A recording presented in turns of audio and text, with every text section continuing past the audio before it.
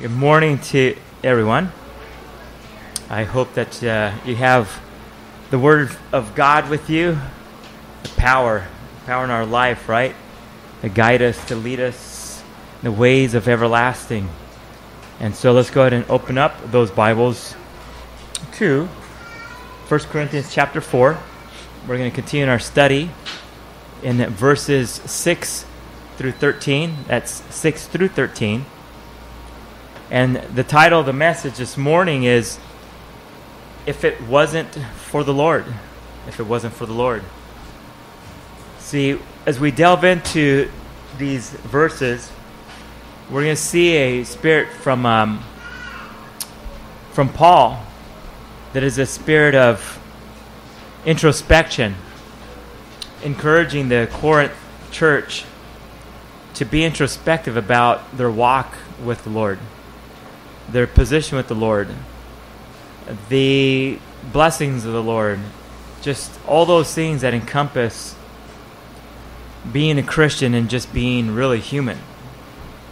You know, there's no doubt that as far as from a world standpoint, I always like to say that, you know, people recognize that they're blessed or that they have talents, things of that nature. But the biggest difference between the world and I would hope Christians is that we acknowledge where those blessings and talents come from, and that's from God Almighty.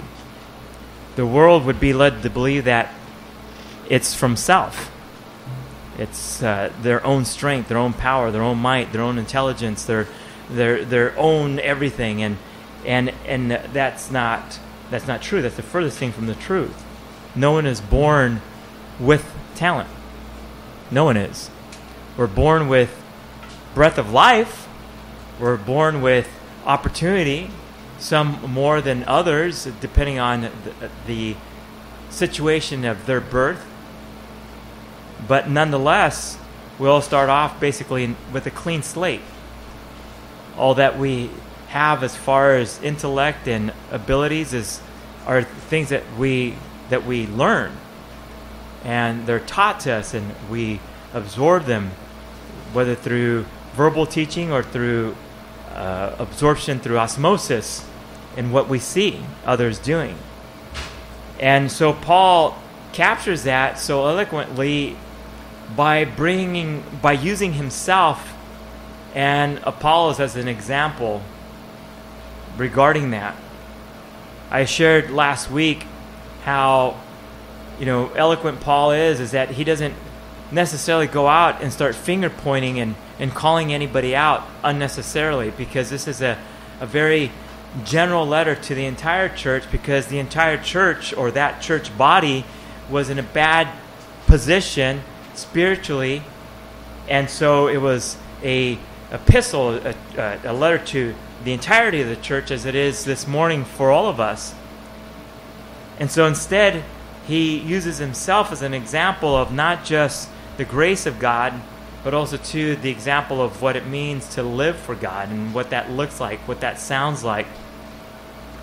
And so he magnifies that here beginning in verse 6, where he says, "Now these things, brethren, I have figuratively applied to myself." To myself. That's a good place to start, isn't it? You know, if there's going to be any type of correction or any type of you know, exhortation or teachings or bringing out, or as Jesus says, you know, pointing out of sin, the best place to start is self. It's right here, myself. When you focus on self as far as my walk, my responsibility, you know, my accountability, my contribution, all those things, that's the best place to start, and you're going to see better results like that than going out there with some type of Pharisaic eye to see what others are doing. And that's what Paul is exactly what he's doing here.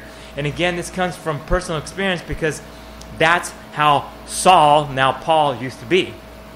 He used to be one of the Pharisees out there looking for the shortcomings of the people, and then bringing it to their attention of what they're not doing, but yet, as they say, when one finger is pointing out, you have three pointing back to you, unless, of course, you had some kind of accident, you lost a finger, then you might only have, two or maybe one. But nonetheless, you have those fingers pointing back at you, and that's where you need to begin, is myself. So Paul says, for myself. Now these things, brethren, I have figuratively applied to myself and Apollos, because these are the two main leaders, right? And these are the kind of like the men that the church of Corinth is using as the cause for division, for your sakes. So he says, I'm using myself and Apollos as an example for your sakes, or in other words, for your benefit. This is all beneficial, because even though there's a slight, Paul is implying slightly here, and maybe not even slightly, but very boldly, that the Corinth church has become very independent. And I'm not talking about independent necessarily from Christ, which is more of a rebellion, because when you get into the flesh, that's really a rebellion. But they're also too kind of dissing, if you want to use a more modern term, they're dissing Paul. They're disrespecting Paul, in the sense that they've become very puffed up and arrogant in themselves, and forgetting their humble beginnings. That was Paul himself who brought the gospel to them in a time that they were dead in their transgressions and ignorant of truth. And yet it was Paul that was used by God to bring this marvelous truth, the gospel of grace, to them, and now they've grown bigger than the teacher, so to speak. Some of you are old enough to remember Kung Fu. Remember that? Right?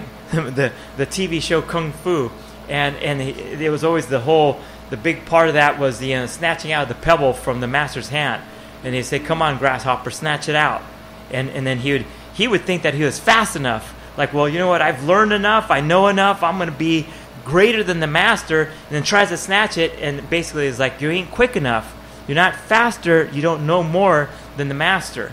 But in this case, Paul's saying, hey, we're the greater the servants because of our position, but we're not greater than you. But yet, nonetheless, positionally, there needs to be some type of honor due to us because of what we brought, and yet you're not doing that. And so, take a look at our own lives. I'm going to use my life and Apollos' life so that you could really see and comprehend what it truly means to be a servant of Christ, and all, because he's going to discuss this here shortly, all that we have gone through compared to what you have gone through. And let's check notes here. Let's compare each other's lives. And again, Paul is not trying in any way, shape, or form to shame the church or shame the Corinth church, but he's doing his best through exhortation, through example, to get them into the right perspective, because perspective is everything. When you have the wrong perspective, then you're working in self-deceit. But when you have the right perspective, the biblical perspective, the godly perspective, the Christ perspective, then you're operating in the right light, in the right manner, and you're heading in the right direction. But when your perspective is skewed, and you have a worldly perspective, a self perspective, then you're off. And everything that you do from that point on, everything you do is going to be off, and the result's going to be horrific, and they're not going to bear godly fruit. They're just not. It doesn't mean that God won't use it, because he works all things together for good. But when you're talking about self and accountability and proper walk with the Lord, it has to be from the proper perspective, and that's the biblical perspective. That's why Paul says, we're going to use myself and Apollos as an example for your benefit.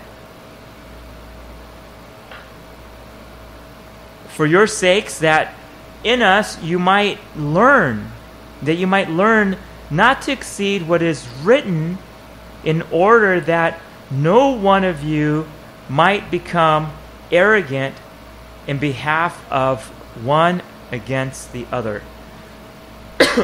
So again, Paul points to himself because he's obedient to the word. And he's implying that when you stick to the word, you will reap godliness and not arrogance. Again, Paul uses himself and Apollos as an example of those who work also together. Because remember, the theme here in Corinth is division. Throughout all the letter, this whole letter, 1 Corinthians and 2 Corinthians, is all about addressing the division that was in the church and the results thereof. And so in this verse here, Paul uses himself and Paul as an example as what it looks like and sounds like to work together. Because remember previously he said, hey, some sow seeds, others water, but ultimately who's the one who makes it grow? It's God who makes it grow. But Paul is giving these figuratively examples so that they can see it, to go, oh wow, it's true. You know what? Those two brothers do work harmoniously together. And it's beautiful how they get along, and it's beautiful how they don't knock each other down, but yet they exhort each other up. But yet, Apollos is known as the eloquent one, wasn't he? Apollos was eloquent in word, and Paul wasn't. Paul was the opposite. Paul was probably the monotone guy, the monotone in voice, and didn't have much undulation and not much excitement, and you really couldn't tell if he was excited or not, face-wise, features-wise. But yet, from a theological standpoint, who was greater, Apollos or Paul? Well, Paul was, of course, and yet Paul didn't use that to rub it in the face of Apollos. He says, no, you know what? There's a beautiful harmony going on here when you take what Apollos has and when you take what I have, and then you apply it for what? For the glory of God, and you see greater work. You see greater work in that. So he says we work together. And also too, he's pointing to themselves as being individuals who thought of themselves modestly, not arrogantly. Paul was a very modest man after, this was after the encounter with the Lord Jesus Christ.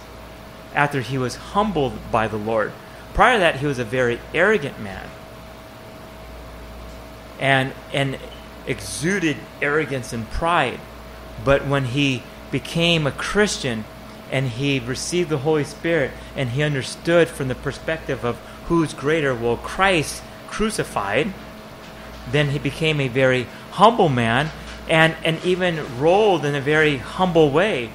Continued to work as a tent maker, continued to be amongst the people, and never demanded anything from anyone. And even to the point when he was brought before the council and got a little haughty, he apologized. Remember? When they smacked him in the face, they said, hey, how dare you smack me in the face? And then all of a sudden, when he figured out who the people were, he was like, well, I apologize, I take that back. But yet, nonetheless, and then he reminded them of his position as a Roman citizen and all those things, and God used those things for ministerial purposes. But yet, nonetheless, Paul became a very humble man, extremely humble and modest. In the proper perspective, when you keep things in the proper perspective, also it prevents quarrels and contests, sightings, or parties or cliques, if you might say it that way, within the church. Proper perspective, when you maintain the modesty, you eliminate that arrogance, and then you maintain the continuity, the harmony within the church. And quite frankly, that is one of the main focuses that we have within the church, is to be harmonious, is to have mutual respect for one another within the light of what? Humility. When we maintain our humility, then we can eliminate those quarrels and those divisions because we have the right perspective. And like I said, Paul was a master at that. When you look at the studies, or when you do a study of how he even was obedient from the very beginning, when he came back to Jerusalem and he wanted to go because of his enthusiasm for the Lord and his newfound faith and his love for Christ and the understanding of the big picture of truth of in Christ Jesus, he immediately wanted to come back and share that in the temples. And we know that within there in Acts, we find out that it caused trouble. It backfired, so to speak. And yet the brothers came and lovingly told him, hey, listen, Paul, you're causing more issues to the point where people are really getting upset. They want to kill you, and it's causing a rift in the community. And so they exhorted him to do what? To leave. To basically, we love you, but pack your bags and leave. Like literally pack your bags, not just figuratively, literally pack your bags and leave. Go back to Troas. Get out of town. Hightail it out of here. You're causing trouble. And so he didn't say, well, how dare you, again, busting out the credentials. Prior to following Christ, I had this position. No, he left. As a matter of fact, there's nothing that would indicate that he even offered even 1 ounce of resistance. The Bible just says they told him, and then he left. That's it. And then we don't hear from Paul again for another 10 years. Thereabouts, until Barnabas says, hey, got the great guy for the church there, for the Gentile church, and then goes and sends for Paul. Then he comes back onto the scene, like I said, almost 10 to 12 years later. So the humility and the modesty, not looking to be puffed up with arrogance, Paul saw that as beneficial, as a virtue, but also too as a tool in the tool chest of spiritual warfare. If you're looking to make progress, so to speak, with the gospel, with sharing the gospel with others who don't know Christ, modesty, humility are great tools to use. Because when you come in with arrogance and say, well, I'm telling you this because I know the Bible. How what's that going to gain you as far as in the area of trying to win them over to Christ? They're going to put up defenses, the automatic natural defense mechanism that says, don't you tell me what to do. I don't care what you know. Well, look at you, Mr. Know-it-all, Miss Know-it-all. Aren't you filled with yourself? Or all those other things that come along with it. And that's the problem with you Christians. You think you know everything and blah blah blah, right? Versus coming in with modesty and humility and saying, listen, I just want to share lovingly. If you would give me even permission to do so. When's the last time you asked someone for permission to share the gospel with them? I mean, literally ask permission to say, hey, can I share something with you? Can I share what the Bible says? And right there you're asking permission and really respecting that individual and looking for the invitation to share. Just again, using Paul as the example, when they invited him to share there at Mars Hill, and he shared with them after the invitation. Now, every situation is different, but nonetheless, especially when you're talking about one-on-one ministering to an individual, someone who you're building a relationship with, you want modesty, humility to go before you so that God would open up those doors to be able to pour into them, plant into them seeds and water that seed. And Paul was a master at that. Look at verse 7.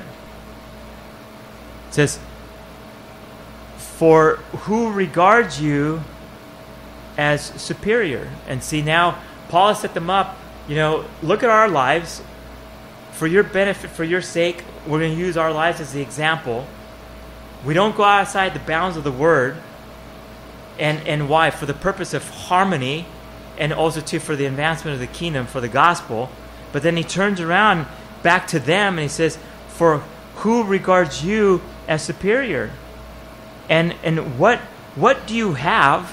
What do you have that you did not receive? But if you did receive it, why do you boast as if you had not received it? This is introspective questions. Paul's saying, hey, assess. Be introspective about your life. Take stock. Take inventory about your life. Contemplation and introspection are key to reminding us if it wasn't for the Lord, who would I be? Or what would I have? Or where would I be? You know? For from him all blessings flow. From him all things come. He and he alone is the true master of all. We, just the stewards. That's all we are. We're just stewards. And when we lose sight of that, and we start thinking, like I said, as I mentioned at the beginning of the message, as the world believes that, it's in our own strength, it's in our own power, it's in our own intelligence. Look how awesome we humans are.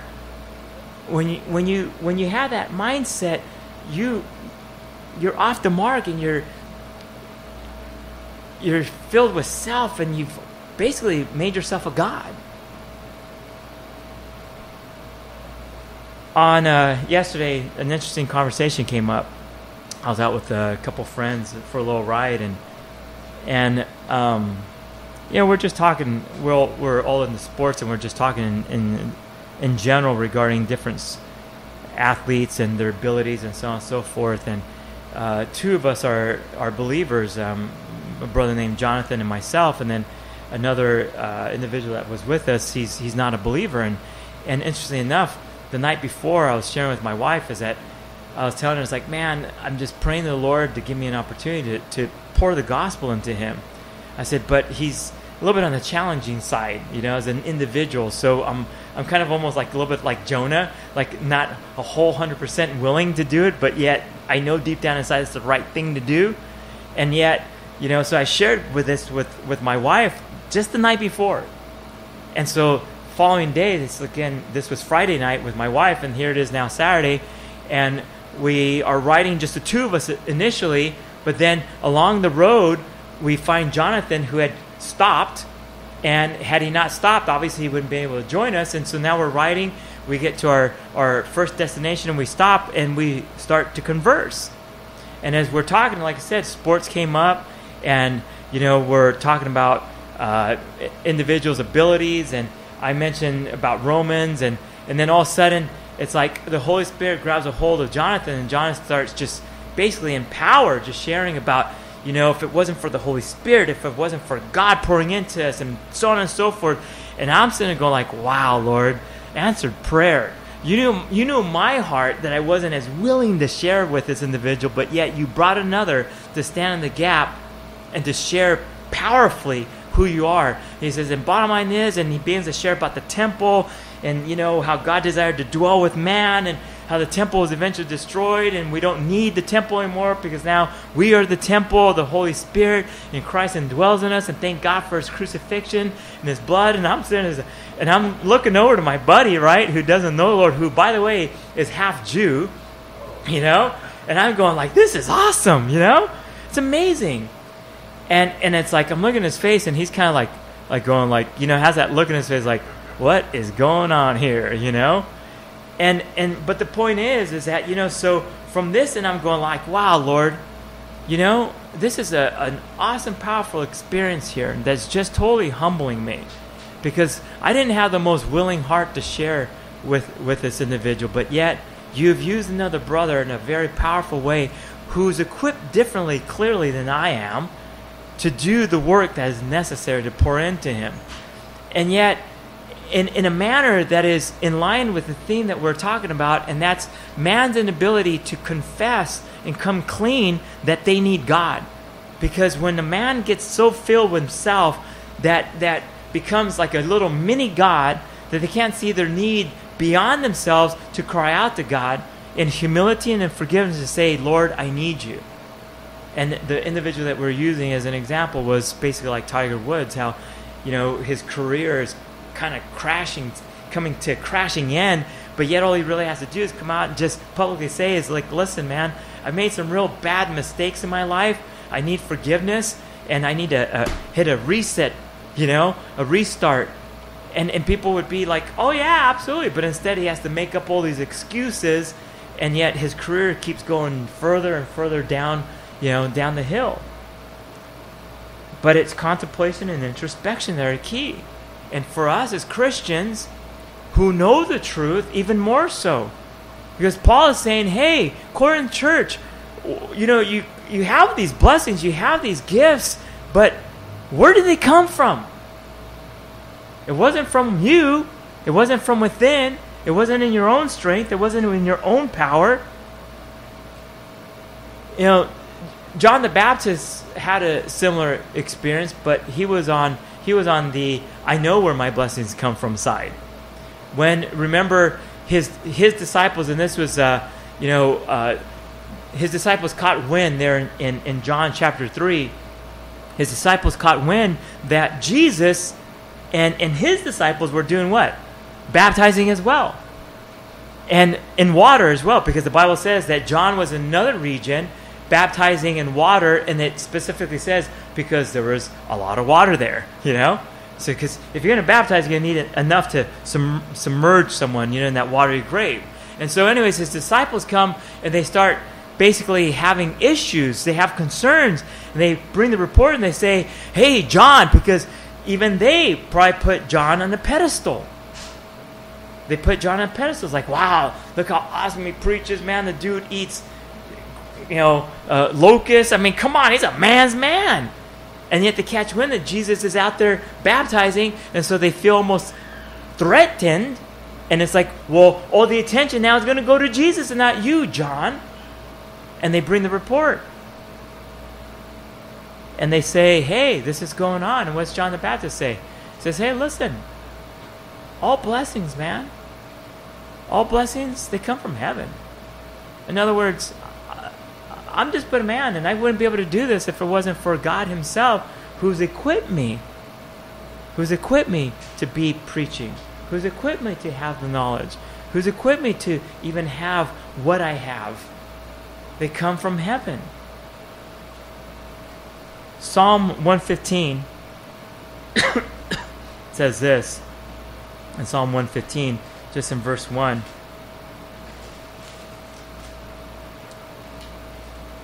It says, not to us, O Lord, not to us, O Lord, not to us, but to thy name give glory, because of thy loving kindness, because of thy truth. Why should the nation say, where now is their God? So glory goes to the Lord, right? Not to us, but to thee, O Lord, to thee, O Lord.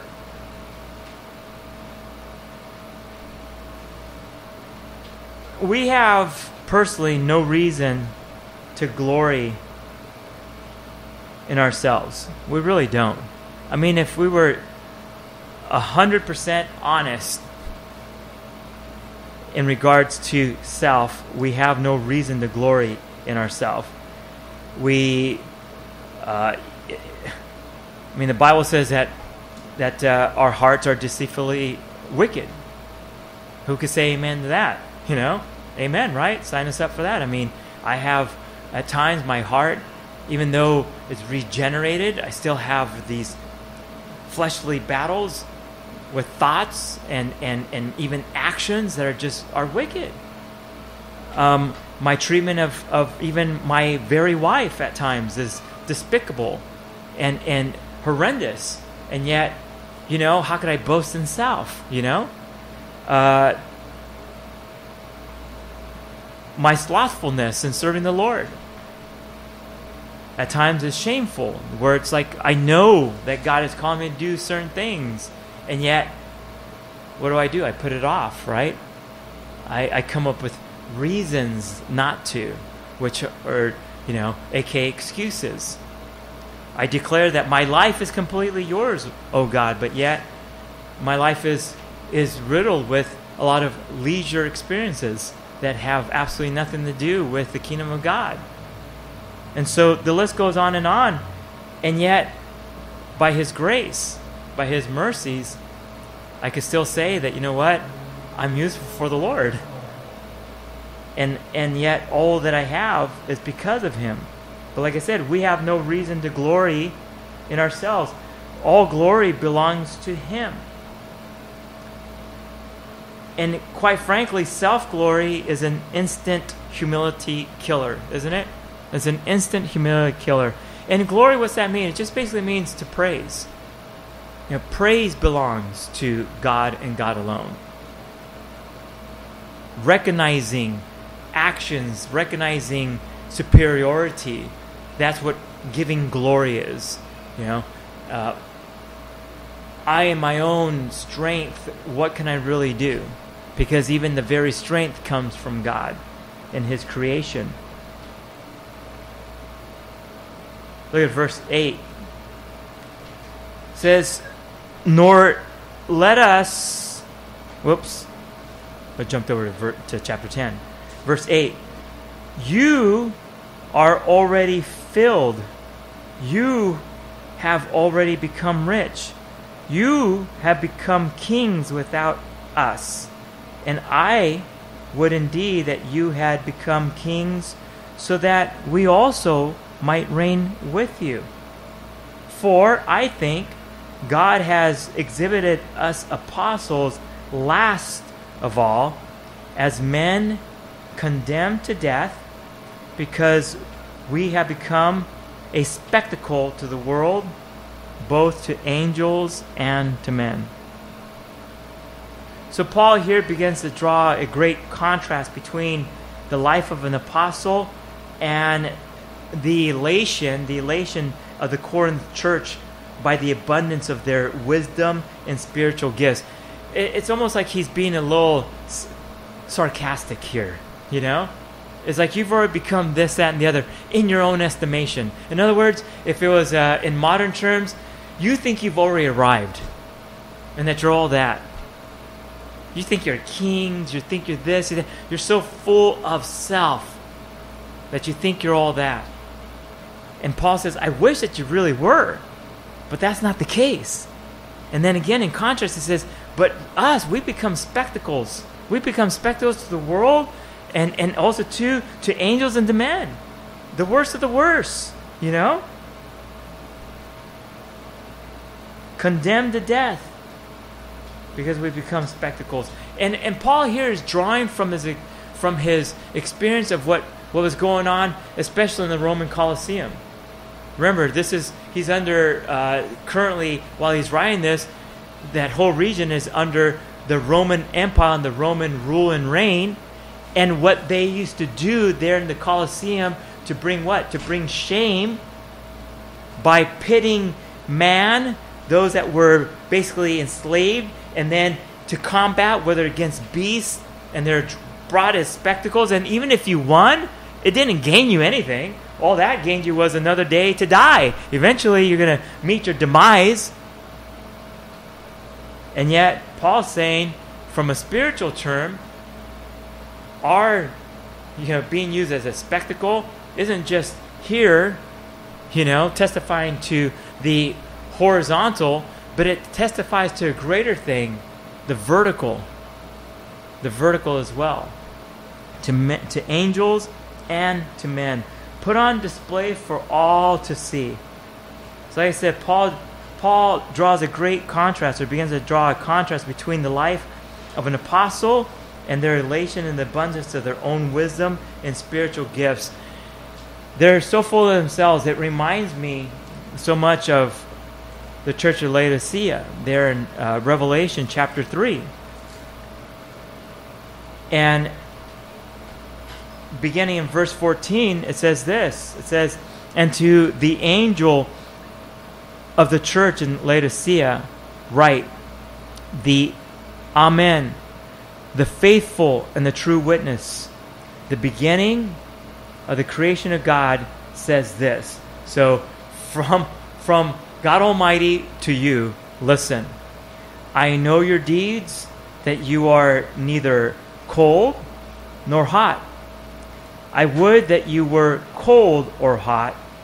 So because you are lukewarm and neither hot nor cold, I will spew you out of my mouth. Because you say, I am rich and have become wealthy and have need of nothing, and you do not know that you are wretched and miserable and poor and blind and naked. So the church in Laodicea became self-deceived. In other words, they became so full of themselves that basically they said, God, we don't need you. We got it from here. We've arrived.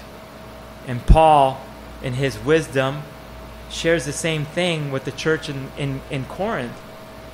They think that they've arrived, and they've neglected the basics of Christianity, which is humility and service to one another. Serving your fellow man. Serving your brethren as unto the Lord. As unto the Lord.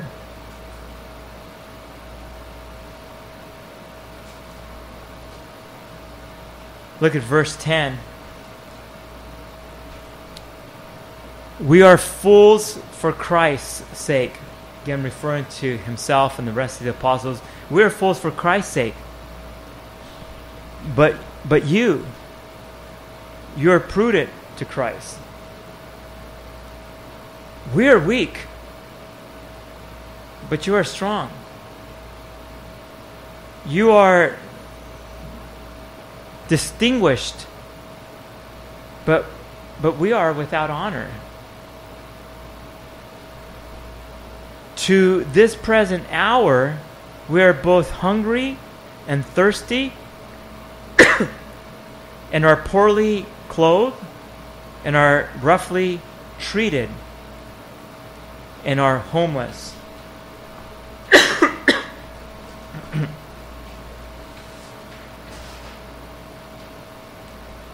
The apostles' suffering was in direct relation for their fidelity to Christ. The apostles were the most hunted human beings. They really were. And they were exposed to great hardships. They carried their own lives in their hands. Who amongst us lives like that? I don't. I'm not being hunted down by anybody, at least not that I know of, you know. And we're talking here because of my faith in Jesus Christ, for Christ's sake. You know, maybe you're being hunted down for other reasons that have nothing to do with Christ. I exhort you to repent from that, you know, and just own up to it.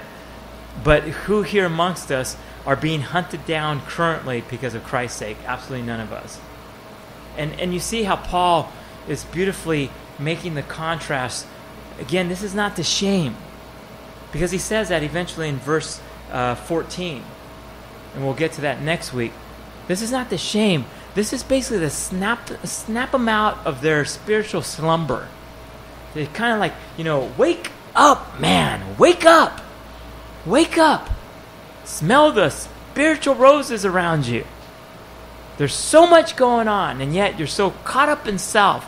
You're self-absorbed, and you've taken your eyes off the Lord, and you're doing things and caught up in things that have absolutely no benefit for the kingdom of God, and you're doing more damage than good, and you need to wake up and snap out of it.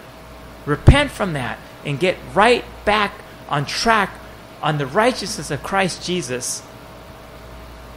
And if you think you're going through rough times, come on, man. You don't know rough. You don't know difficult. And yet, we get caught up like that. We get caught up like that. And like I said, so Paul uses those contrasts, and look what he finishes saying there in verse 12. And we toil, working with our own hands. I mean, again, I mentioned last week that, you know, if you put a dollar value, if you had to put a dollar value, a monetary value of what an individual that shared the gospel with you, that brought you to Christ, was worth, what monetary value would that be? You know, it's priceless, right? But yet, who's worth more? The gospel himself, the word himself, Jesus Christ. But yet, when you look at individuals who do so much for the church or for the body of Christ, and yet in some cases, you know, they're almost set aside. And we forget all that it took for our faith to reach our hearts. And we take it for granted. We take individuals for granted. We take the work that was done before us for granted. And then all we focus on is right here, what's right before me. And we lose the proper perspective. It wasn't an easy life for the apostles. And we know the story. We know eventually all of them, but one was martyred. And it was horrific deaths. It wasn't this, okay, well, we're just going to, kill you easily, It's like, no, being dipped in hot oil and then, boiling their skin and hung upside down and crucified in that manner, being chopped up and Paul's head being lofted off. I mean, and this was daily hunting them down, daily. And this is from believers, supposed believers, the Jewish sect coming down after them. And then when the world began to be turned upside down because of the gospel, I should say right side up because of the gospel, even more so. Look at Paul being persecuted and stoned numerous times, receiving the lashings and the thorn in the side, and he asked to be healed, and the Lord said, "My grace is sufficient."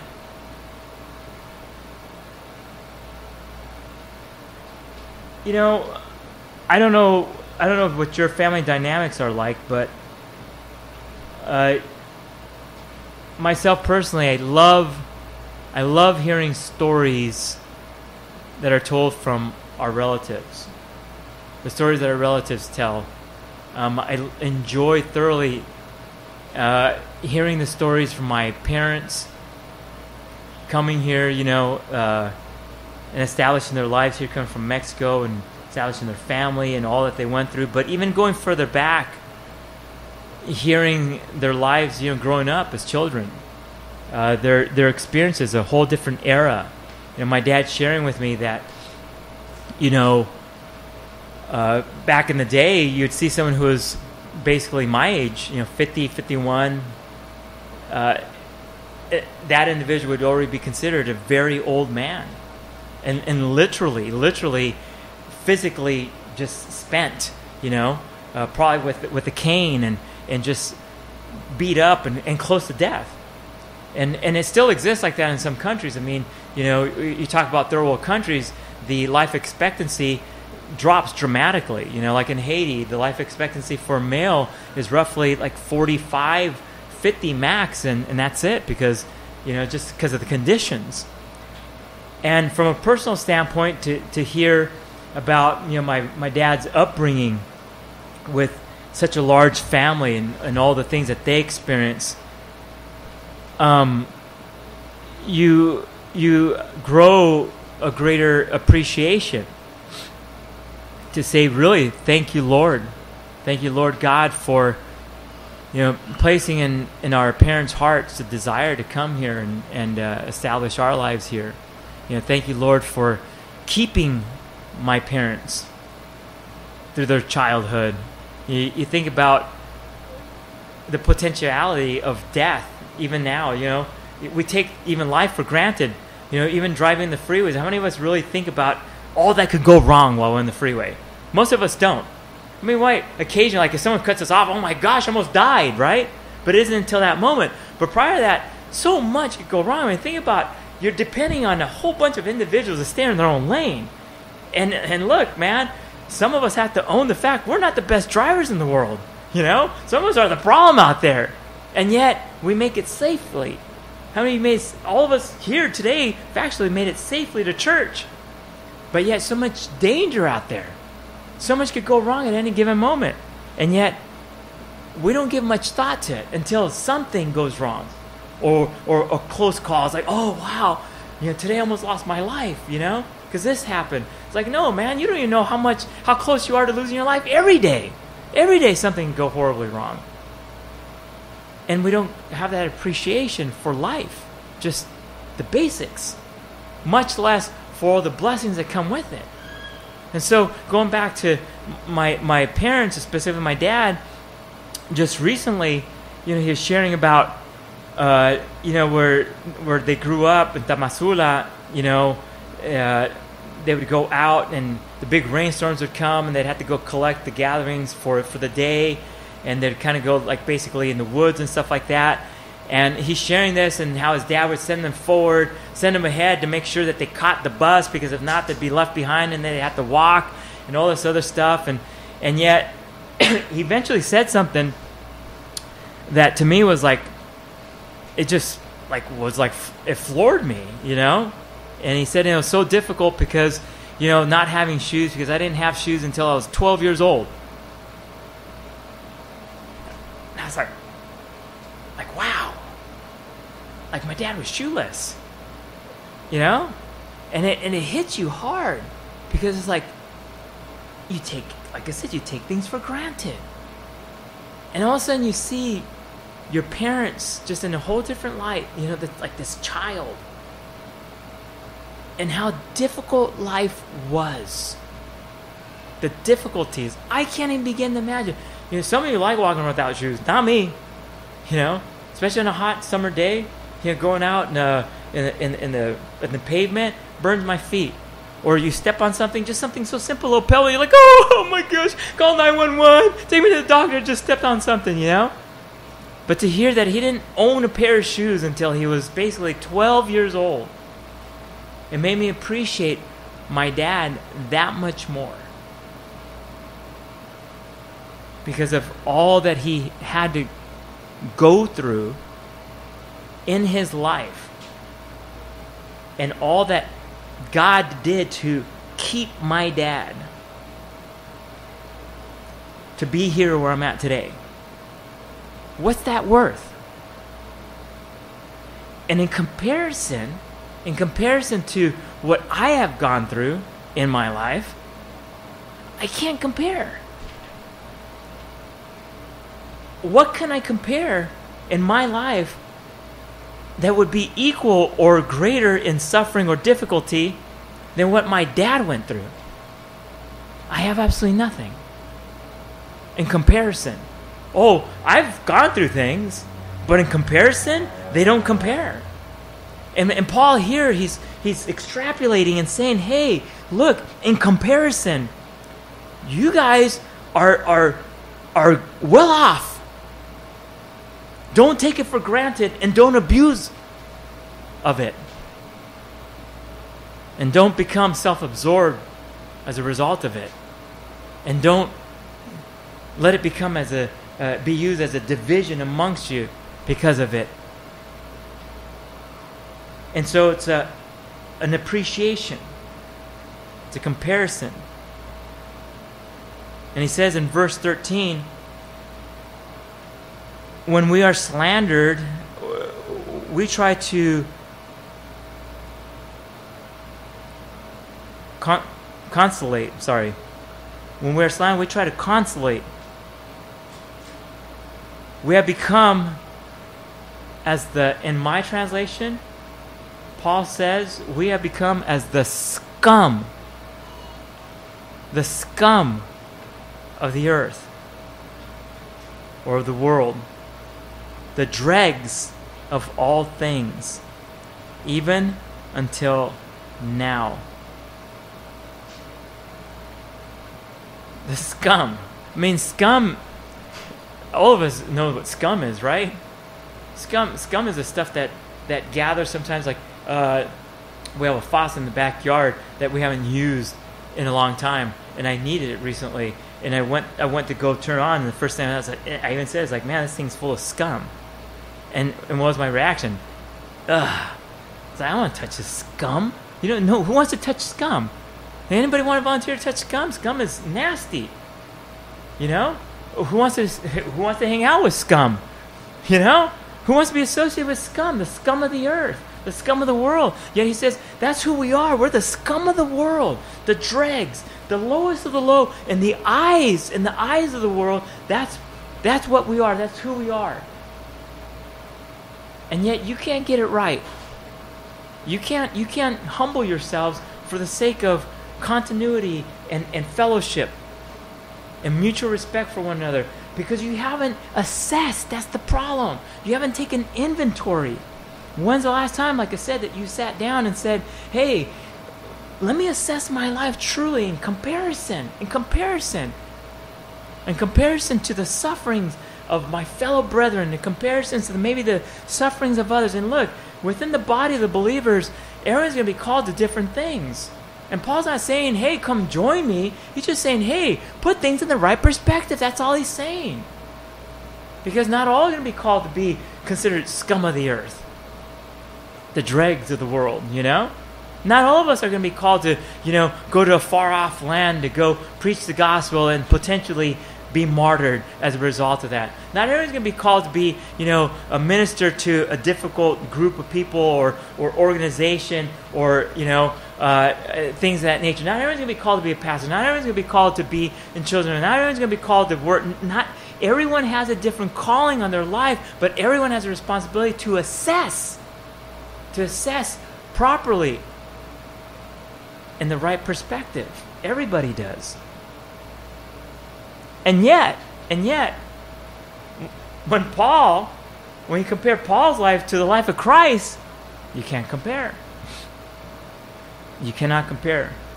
Paul lays out some of the particulars, like said in here in these verses in 11 through 13, some of the particulars of his sufferings. They were made as filth, or as he says here, scum of the world, but yet no poorer than his who had not, referring to Christ. What did Jesus say there in Luke? I believe it was Luke 9:58. About himself. It was like, you know what? Foxes have holes, birds have nests, and yet the Son of Man doesn't have a pillow to rest his head on. Homeless. The Son of God was homeless. Homeless. His sufferings we cannot compare to. He suffered the most. He experienced the most ridicule. He experienced the most abandonment than any human being can ever possibly experience. He was abandoned by everyone. Everyone. He experienced all the horrors that this fallen world can possibly dish out. All the horrors. And yet, without sin. In other words, if I was to kind of paraphrase it or put it in a different vernacular, I'd say, yes, he was dealt a bad hand in life, but yet he did not complain. And yet, he didn't treat anyone any different as a result of that, and yet he didn't make that his focus. And yet, how many of us do that? Right here, man. We could take the smallest of things and make it seem like it's the end of the world, and make that our focus and dwell on it and give it life and regurgitate it and meditate on it and feel like we're a victim and all this, and like, oh, this is the worst thing that could have possibly happened to any human. And like, that's not true. And look, I'm not by any stretch of the imagination downplaying, the bad things that happen in life. And I'm including illness. I'm including, being mistreated by others. I'm including all those things. Everything that happens in the fallen world, I'm including that. But yet, in the right perspective, when you say, okay, all these things, but yet Christ, they don't compare.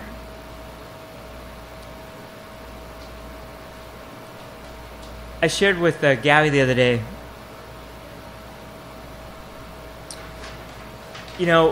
one of the greatest challenges that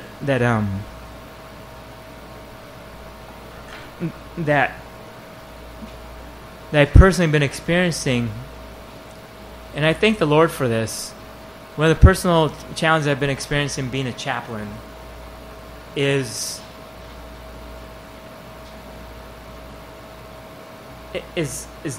dealing with just with all the brokenness. There's so much brokenness out there, and it's all It all comes down to relationships, right? All comes down to relationships. And even though there's a lot of brokenness, that isn't really the biggest challenge that I experienced. I share with her that the biggest challenge that I'm having is the fact that I have absolutely nothing to complain about. And I say that not in a boastful manner, but in a manner that God's been so good to me, to my family, and He is amazingly good, that it's difficult to find something to say, I have something to complain about. I have absolutely nothing to complain about. And yeah, I got challenges in life. I got physical stuff that I'm going through, but you know what? It's nothing. It's nothing when I compare it to Christ and His goodness and His love for me. And all that He's done in my life. And like I said, when I hear the brokenness and the voices, the voices that reverberate in my heart and my mind, especially when tragedy strikes, it's just heartbreaking, man. That all of a sudden, if I start to try to even complain about this, that God reminds me, oh no, you don't know brokenness. You don't know brokenness. And yet, God has been so gracious to just show me the depth of brokenness of so many people that is just beautiful and eloquently has placed me in a place where I have absolutely nothing to complain about. Nothing. And it brings me to the point, instead of just saying, my own heart, if it wasn't for the Lord. Because that's the difference. You take out the Lord in my life, oh, believe me, I'm right there in the group of the broken, man. Broken, distraught, empty, lost, without hope, and my world caving in and collapsing upon me. But if it wasn't for the Lord, I wouldn't be where I'm at. I wouldn't be able to properly assess and really evaluate properly and say, man, God is good, man. And on top of Him being good, He blesses with gifts, and He gives us opportunities, and He desires to use us, and not only desires but does when we make ourselves available. I mean, this is like crazy stuff. And yet, we get caught up. We get so easily caught up. And so, my prayer is that we don't. We evaluate properly. And even if it's from the examples of Paul's life himself, to even say, thank you, Lord, for Paul. Thank you for the example of his life and all that he went through. Thank you for the saints of old, all that they went through, so that your beautiful gospel could reach my ears and my heart, so that I could experience your beauty, your excellency, your grace. And if I don't experience anything else beyond that, I have everything nonetheless. I have everything nonetheless. Because everything else beyond that is just icing on the cake. That's all it is. Even the sufferings, that's icing on the cake. The sufferings in Christ Jesus for Christ's sake, that is icing on the cake, man. Because prior to that, you're suffering in vain. You're just suffering in vain, man. Who wants to suffer in vain? I want to suffer with purpose. And let it be for the purpose of Christ's sake, amen? Let's pray. Father God.